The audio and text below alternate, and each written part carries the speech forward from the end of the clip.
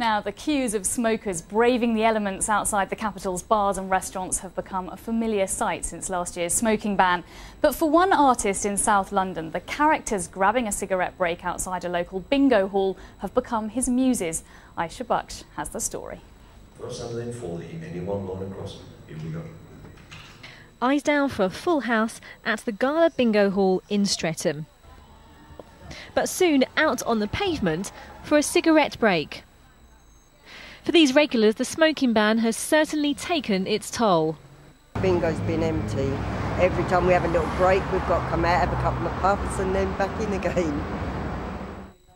The ladies' bad luck, though, has been Timothy Sutton's inspiration. So I've been leaving the studios and waiting for the bus and seeing this line of fantastic faces, and I wanted to capture that on canvas.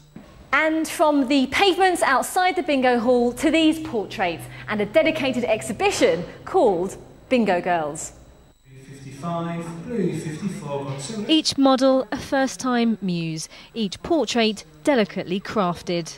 I'm really excited. People is stopping me on the street saying, I've seen your picture on the website. And I'm going, oh, you sure it's me? No way, it's a treasure. I've never been painted before, so I think it's great, actually. Veins in my face, I don't care. It's just me as I am and whatever. Yeah, fabulous. 24.